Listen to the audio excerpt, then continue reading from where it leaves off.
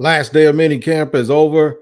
I'll tell you what I saw, give you the news and notes, and who was this big physical guy I saw at training camp. I'll tell you all about it in just a second here on Locked On Jaguars. You are Locked On Jaguars, your daily Jacksonville Jaguars podcast, part of the Locked On Podcast Network, your team every day.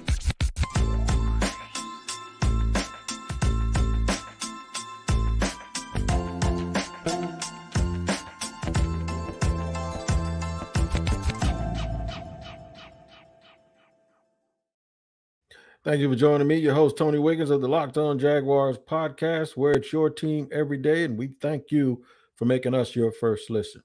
Also, reminding you very quickly to go and subscribe for free on our YouTube page, Locked On Jaguars. That's right, you can subscribe for free. Now, for audio podcasts or wherever you get your podcasts, make sure you just check in every single day to make sure you don't miss an episode of Locked On Jaguars. Shout out to my everydayers, the everydayers of the Locked On Jaguars podcast. You're the reason, you're the why. That's right. We are here to give it to you the way you expect it. And to the newcomers, come on in, man. You won't be new if you come back twice. So welcome into today's show. Quickly, I've covered this team for, as a pro, 14 years, maybe 6 more years if you add on to it. I've been around. I was a part-time credential guy, over 15 years ago. But I saw something today in training camp that might be the most impressive thing that I ever saw. It's not training camp, minicamp. Might be the most impressive thing that I've seen. We'll discuss that. Segment 2, we'll talk about who was here that wasn't here for OTAs, and then we'll give you some more news and notes, and I'll give you how I feel about this team as they head into training camp. First and foremost, I always talked about that tight end room, right? And we're going to touch a little bit on this in segment 3 as well. I used to be worried about that unit.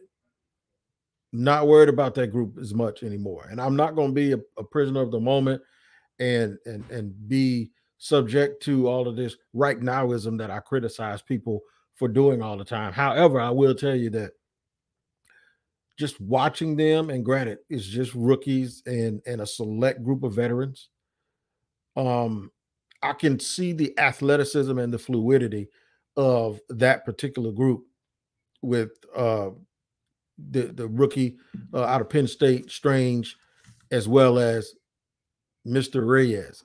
Sammis Reyes is his name. Brenton Strange is the rookie. Garrett Prince looked well. Luke Farrell wasn't there today, and we know Evan Ingram is still holding out on the on franchise tag. And look, I'm not saying that I'm not speaking for the Jaguars when I say that I don't know if they really want Evan Ingram. This is my opinion. I'm not sure if I want Evan Ingram on a long-term deal at this point, if they're going to have some other guys really, really step up. That is going to be a luxury to have another tight end under contract for a long period of time at a really good number, especially when come next year, they got a pass rusher, they got a corner, they got a safety, and of course they have the quarterback and the number 1 wide receiver that they're going to have to check for in order to try to get them signed long-term. We may see Evan Ingram play on that 1-year deal if he doesn't give the Jaguars what I believe is going to be a little bit of a bargain, but we'll see. Like I said, I'm not talking for them. I might be totally wrong. Nobody told me this. It's just my opinion, because when I saw what happened at OTAs with the tight end group when he wasn't there, and I saw what I saw today, and I think they are quietly hoping that their player development really, really works with Luke Farrell, with the addition of Brenton Strange in the 2nd round of this year's draft, okay? That's a high draft pick for a tight end. But he's a dual threat now. He's a blocker and he can catch. He's not just a move tight end or just a blocker the way you saw Evan Ingram and Chris Manhertz. Now, this is a combination of them both. But I saw somebody today named Sammis Reyes. Now, Reyes is a former basketball player who's really, really raw. And he has had a stop in the NFL. He was with Washington, the Washington franchise, and he was listed at 6'5", about 260. Let me tell you what I noticed today. And I talked to somebody that's on staff, and I say, where did y'all find this dude in Muscle Cave somewhere? And where has he been? He said, well, he's been around for a minute. You know, he's real raw, but he's going to get it. Now, this person was not a coach, but they were a person on staff that I would say understands that position and understands football. This young man is 6'7", about 245, 250 pounds. He listed at 240 with the Jaguars. And he's from Tulane, where he played basketball. He's 6'7", not 6'5". He is every bit of 6'7". There are two guys that are really, really tall at those skill positions, right? One of them is, it's not really a skill position. One is the tight end, Reyes. The other was Jordan Smith, who we talked about before. I think Walker Little goes 6'7". Those are the tallest guys on the team, right? And Trevor's 6'6". He's right behind him. Reyes makes everyone out there look small. Not only does he make everyone look small, he's extremely muscular. He's got these real big legs and these big biceps. And I told a joke. I said, if I could go back 30 years and walk down a beach in Brazil where I hear Reyes is from, I said, for one day, I want to be that guy. Ain't no telling the damage old Wig would do if he was built like that in one day. In fact, it might be some damage that I've already done, but still, I would want people to look at me the way I think people look at him. And that doesn't mean he can play football, right? Tim Tebow looked great at tight end. He looked muscular. But I'm going to tell you something. If this raw prospect ever really gets it and grasps it, he is going to be a cultural superstar here in Jacksonville. I'm telling you, I know the kind of stuff that the fans hang on to. If you haven't seen him, look at the thumbnail or go Google, but do it with pictures of him in a Jaguar uniform, because I think he's improved his physique. This is going to be someone in the preseason I know fans, the ladies too, are going to be rooting for. I don't think I've ever seen a person other than Greg Jones, Florida State, shout out to Florida State legend, and Jaguars legend Greg Jones. Greg Jones was probably the most put together player, including Tebow. Greg Jones made Tim Tebow look like Popeye without his spinach. Greg Jones was cut. I mean, rocked up, head to toe, muscles in his face everywhere. This dude looks just like that. If you think I'm joking, ask somebody or go see. And if he turns out he runs so effortlessly and fluid, he just has to make sure he catches the ball all the time. And he has to understand when he comes in and out of his routes that the ball is going to be placed right there. But I'm telling you, Sammis Reyes, he's number 19. He's going to be a favorite of a lot of people in training camp. He's already a favorite of mine. And I want him to, if he can ever put it together, man, it looks like Jimmy Butler and The Rock. Not Jimmy Butler, Jimmy Graham and The Rock came together, and somehow this dude just popped out of them shaking hands or something, because he is that impressive as a physical guy. And I'm going to tell you something about Trent Baalke. The one thing I noticed, and we'll discuss this in segment 3, he goes through these traits, but one of these secondary things that helps, that really makes that stuff come into fruition is when you actually see all of these guys on the field together. They look like a big, physical, well-conditioned football team. Doesn't win one game, but I'm telling you, they are one of the all-airport teams, whether they can win games or not, when you look at how big and the physicality and the length they have at every single position. All right, we're going to give some more news and notes from training camp, but we're going to talk about who was there, who was actually there today at training camp that was missing in action a little bit at OTAs. And I'll tell you, it's Josh Allen. And I'll also tell you exactly how he looked as well. We'll do all of that here in segment 2 on Locked On Jaguars. Hang out with us. Make sure you don't leave, because we got it all coming up for you. But first, I have to let you guys know about today's sponsor, and that is FanDuel. FanDuel is the absolute truth, man. And you need to be a new customer right now at FanDuel. You need to make your way there because customers can get a no sweat first bet up to $2,500. That's $2,500 back in bonus bets if your first bet doesn't win. Now, NBA finals are over, but baseball is in full effect.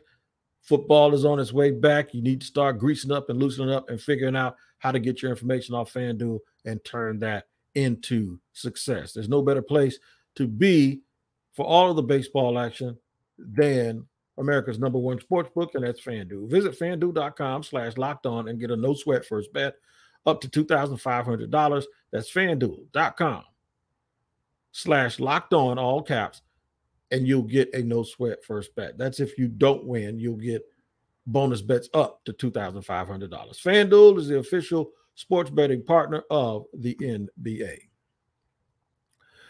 All right, we're running it down here on Locked On Jaguars on this beautiful day. We attended the last day of mandatory minicamp, which wasn't that mandatory for veterans, except a select group of veterans. I think it was guys who either weren't here before or who were excused, or guys coming back off an injury that they wanted to see. And then you just got guys in the building that didn't want to leave. They say Foye Oluwakan's running around in the building. They told him they didn't want to put on any cleats today. But shout out to Foye Oluwakan, too, because he's like my favorite Jaguar signing of free agency. He's right there neck and neck with Calais Campbell because he exemplifies professionalism and he plays well when he's on the field. And for all the talk that you hear about him, he works extremely hard, man.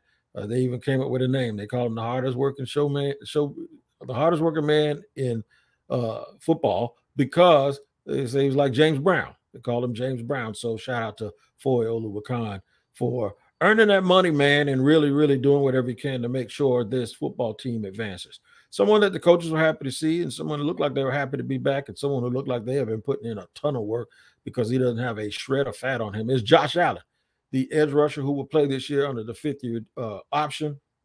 Obviously, Josh Allen wants a new deal. We all know that.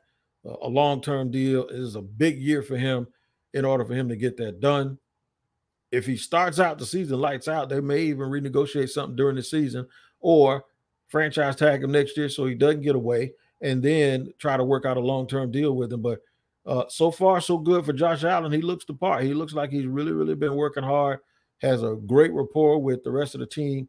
Took a leadership role today and was really coaching some guys, some linebackers, in particular, Yashir Abdullah, where he really, really was talking them up and yelling at him from the sideline, and Abdullah listened. And he was right there like a coach when those guys were coming off the field. So he's still Josh Allen, still directing traffic, still doing a little bit of extra work on the sideline with guys, still being a leader for this team. So nothing's changed.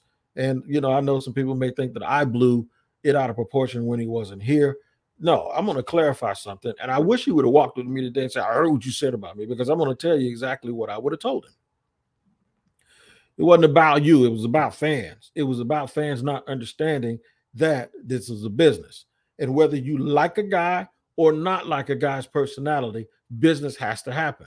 So when a guy goes about doing business, even if it's somebody you don't like, you have to understand that that's the same thing that a person would do if it was somebody that you do like and you do like their personality and you do approve of it. I just don't want people, and I know this is a sensitive subject sometimes, but I don't want people to have to like a guy in order to want to be fair about a person. So as I saw all of those people get on players before, and I know it's not apples to apples, but when guys' contracts were up and they wanted to say, okay, well, I'm just going to go work out somewhere else, or I'll be in camp, whatever. Fans didn't really take to it too nice, but they took nice to it with Josh. And I said, no, I want y'all to keep that same energy and not necessarily beat up Josh, but learn to not beat up on the guys that exercise their business rights the same way he does. And you can't do it just because you don't like him.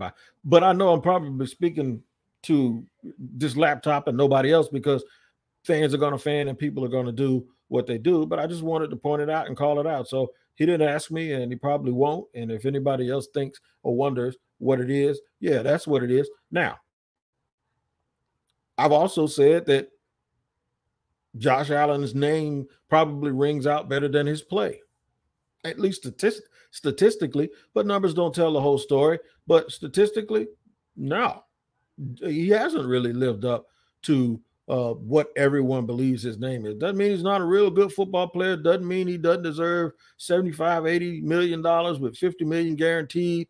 Doesn't mean any of that. What I'm just trying to say is, when Josh Allen is your number one pass rusher, you don't usually use the number one pick on another guy to be your number one pass rusher. That's just the way it goes.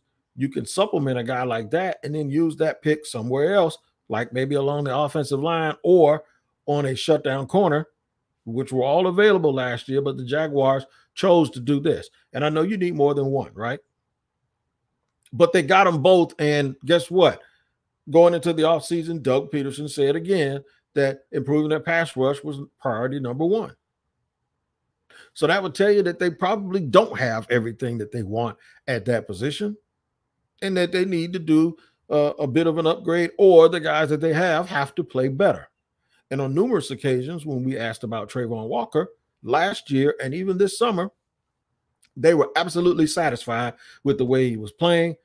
And on a couple of occasions off the record, we were even told that Josh needed to play better. So there you go. So I'm just the messenger. I don't have an agenda when it comes to Josh Allen, but I'm going to be honest with you when I say I saw him today and I'm like, I see why he got picked where he got picked. I see why they like him. You look at his work, you look at how he approaches it. It's the exact same way that we were just talking about for Oluwakan or Calais Campbell, even Yannick Ngakoue. Nobody questioned his work ethic when he was here. That's what it is. He's one of those guys. He's a hard worker. He gets after it. Alan Hearns was that type of guy when he was here. Guys that when they were on the field, and whether y'all want to believe it or not, Jalen in practice was a hard worker. Tayshaun Gibson. Andre Cisco is an extremely hard worker. I'm just starting to notice that they get guys on this team that are not only they have these physical traits, but they have these psychological and emotional traits too, where they want to come to work. So these football playing Jessies, as I used to call them back in the day, you can't make people love the game, right? They either do or they don't. And Josh Allen is clearly someone that absolutely loves the game of football and does things the absolute correct way. So shout out to Josh Allen for looking good coming into training camp and being a leader like he always was. That's, in my opinion, or into minicamp, but during the OTAs, that was missing a little bit. Like, you had other guys doing it too, but you can never have too many guys, especially guys that are proven, to come in and keep working on the psyche and the uptick of the team, especially on the defensive side of the ball. Lots of enthusiasm at practice today for a lot of guys. We mentioned a couple of them today already with Sammis Reyes, and of course the addition of bringing back Josh Allen to practice. I'm gonna go over some other names, and I'm gonna tell you some position groups that I think have been fortified to be as strong as they have been around here in an awfully long time. We'll do all of that in just a second here on Locked On Jaguars.